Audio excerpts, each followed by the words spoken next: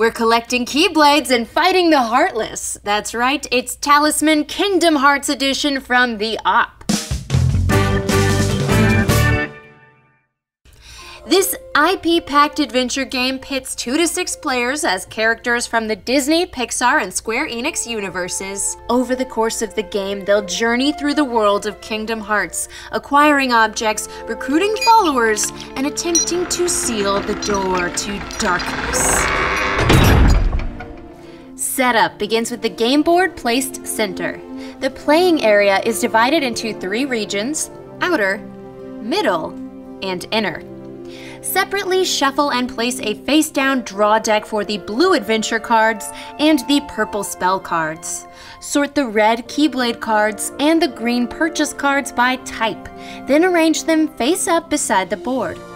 Create a supply of adventure tokens, money, and fate tokens nearby. Each player now takes a character card, either randomly or by choice, and the associated plastic figure, along with a stat board.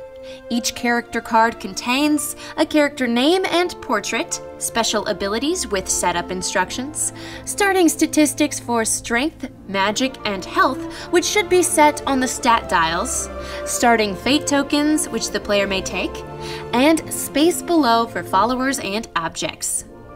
Follow the setup instructions on each character board to determine if any player begins the game with spells, drawing them from the deck, or objects, pulling them from the purchase piles. Each player also begins the game with 1 money.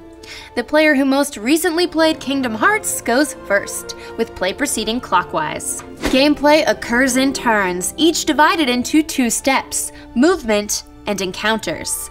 First up in the movement step, the player moves their character figure along the board in any direction. In the outer and middle regions, this is resolved with a die roll, indicating the number of spaces the character may move. Players may not double back in a direction unless they're passing between regions. Characters may only move between regions as a result of an encounter or card effect. Movement in the inner region is limited to 1 space at a time, no roll required. Next, in the encounters step, when a player completes their movement on a space already occupied by another player, they may propose a trade of resources. Tradable items include money, fate counters, objects, and followers. Players are not required to offer or accept trades. After a character completes their movement, they must then have an encounter on that space. Depending on the icons listed, draw a number of adventure cards as indicated, subtracting 1 card for each card already on or linked to the space. Adventure cards for the outer region can be placed adjacent to their space. For the middle and inner regions, use the adventure card tokens to indicate that link. Adventure cards include name, card type, enemy stats, encounter text, and encounter number. Next, resolve the cards in order of encounter number. Depending on the card type, this encounter may be a fight with an enemy, a dynamic event, or even a gift. Combat needs some explaining though. First, determine the type of combat based on the stats of the enemy, either a strength fight or a magic fight. Then resolve the combat in the following steps. Evade. The character may first declare if they are using a spell or ability to evade combat, thus escaping the fight. If not, proceed to the next step.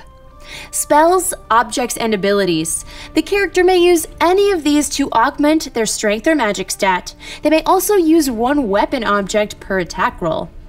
Asking for aid. If another character is on the same space, the active character may ask them for assistance in defeating the enemy. If the other player agrees, they will add up to 3 of their points in the respective stat to the active character's total for the fight. Attack roll.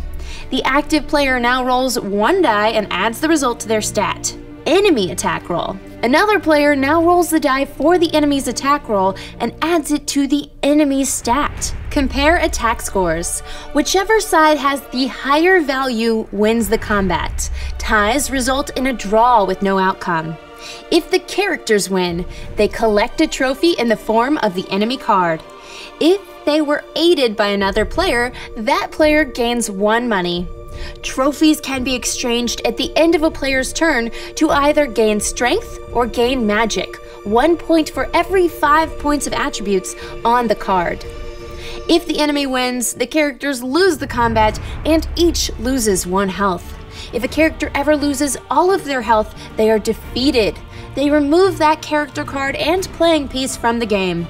Thankfully, they may start anew with a different character drawn from the unselected options at the beginning of the game, keeping the objects, money, and followers, but losing the spells, trophies, and fate tokens.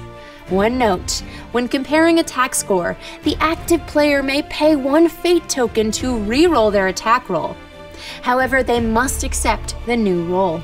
The game continues with players moving around the regions, gaining strength and magic, and searching for objects and followers. Special rules exist for objects, followers, spells, heartless characters, acquiring keyblades, and specific locations on the board. Check the rulebook for details. Once a character moves into the inner region and uses a keyblade to access the door to darkness, they may roll a die to seal the door. They gain the die results worth of victory points, and the game ends. Players then tally their victory points based on their positioning on the board, each spell, follower, and object, every 2 money, and stat points gained during the game. The player with the most victory points wins, and that's Talisman Kingdom Hearts. I'm Becca Scott, and I get to reference Disney characters all episode, and there's no legal repercussions. You can watch me and my friends referencing those characters on Game the Game right here on Geek and Sundry. Be sure and check it out.